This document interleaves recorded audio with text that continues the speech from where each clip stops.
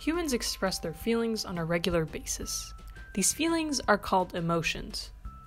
Do computers understand emotions? Is it important to understand emotions? Scientists are using different techniques, including machine learning, to train machines on how to understand human emotions. This is called sentiment analysis. It is the field that tries to give machines and computer software the ability to understand the emotions of the user. Let's take a look at one simple approach of performing sentiment analysis.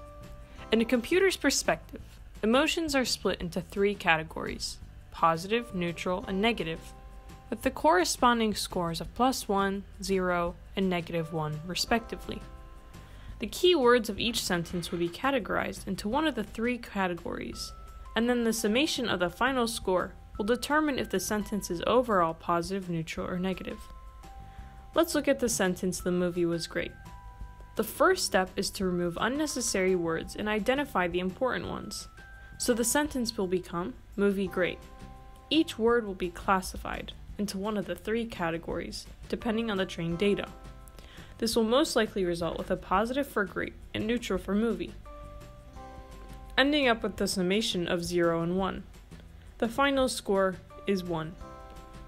This means that the overall sentiment of the sentence is positive. It's important for humans to understand the emotions of others because it will help them connect and communicate more effectively. Achieving this with computers will improve the user experience and will also result in a better experience for humans dealing with machines.